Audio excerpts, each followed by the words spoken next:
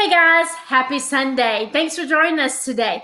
Hope you had a wonderful Mother's Day, loving on your mom unconditionally, and I know she enjoyed all those snuggles and hugs. Today we're going to start a new series, and it's about Genesis. And we're going to go through the whole book of Genesis. And Genesis is at the beginning of the Bible. It's actually the very first book, and that's where we're going to start. And it says, Genesis 1:1, in the beginning, God created the heavens and the earth.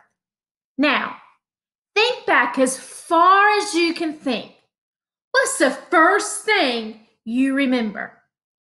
You know? Can you remember that far back? I really don't remember the first thing that I can remember, but I remember going to church, vacation Bible school, even my grandparents' house. But I don't know what the first thing was. But now, before you were born, there was your mom and dad. They probably remember further back than you. And before them were their parents, and their parents, and their parents, and so on, and so on, and so on, all the way back to what? The beginning, where it all started. At first, a long time ago, before people, before animals, before the earth, before the stars, and before everything else, there was God.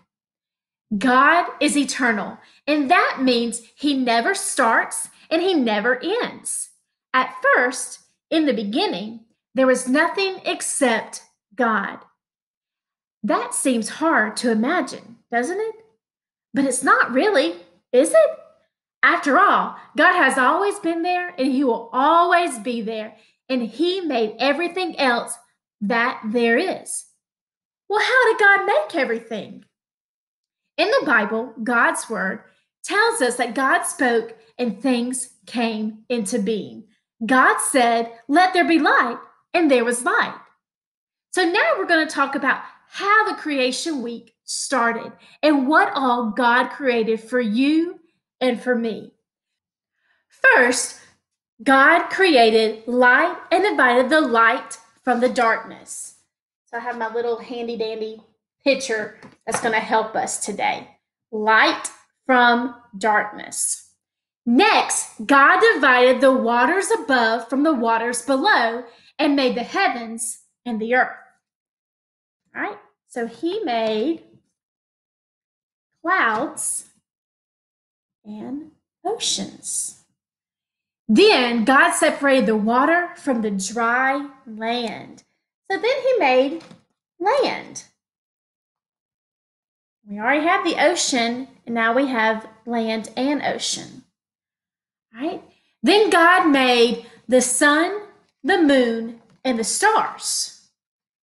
There's the sun, the moon, and the stars. Then God made the birds of the air and the fish of the sea. Birds in the air, and the fish in the sea. And then God made all the animals that walk on the earth. That's a lot of animals. And here's just some. Look at all those animals. So these are 6 things, 6 days. That's a lot of work. But at last, God made man in his own image. It had taken God 6 days to create everything. And on the 7th day, guess what he did? God rested on the 7th day. God looked at all that he had made and called it all good. All things God made are good. And on the 7th day, after he had created everything, God rested for his labors. All these things God created for you and for me. And we should take care of all the things that he created for us. So here is our creation and what God created for me and for you. I hope you'll have a great day. rest of your Sunday, a wonderful week, and we'll see you back here next Sunday. Bye.